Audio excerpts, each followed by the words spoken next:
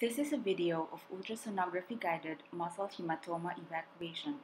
This is a minimally invasive technique providing immediate decompression of the muscle compartment for faster muscle recovery, resulting in early return to play for athletes.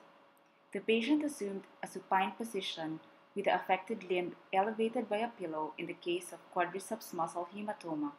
Meanwhile, when hamstrings or calf muscles were affected, patients were placed in the prone position.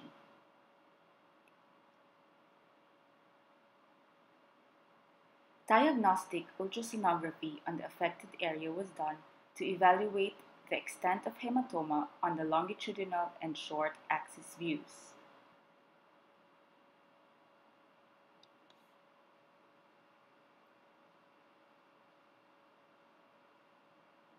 The surgeon was in line with the patient's limb, probe, and ultrasound monitor. The ultrasound probe was placed on the transverse plane of the affected limb to align the shaver close to parallel with the long axis of the probe, and visualization of the tip of the shaver could be more facilitated in this in-plane approach. In the image shown, the yellow box represents the ultrasound probe and the white arrow represents the needle and the shaver.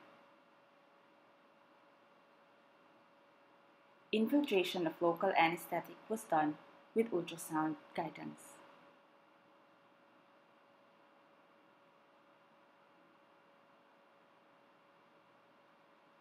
A small incision was made using a stab knife with surgical blade number 11. Dilation of the soft tissue was done using forceps.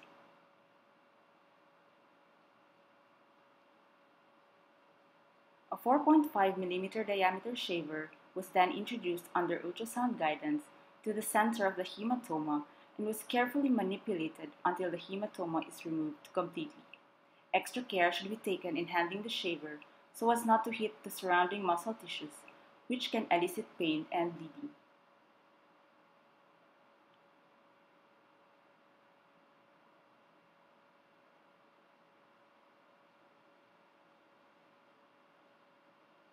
Milking maneuver was added to aid in the complete evacuation of hematoma.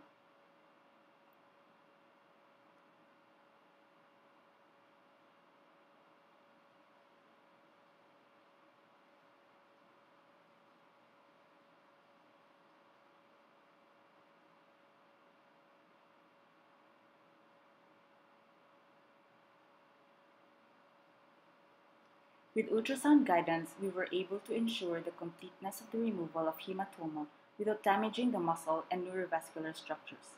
The hypoechoic areas were significantly reduced and almost completely removed as shown on short and longitudinal axis views.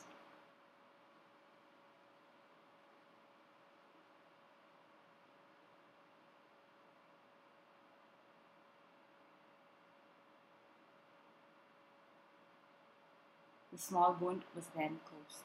Thank you very much.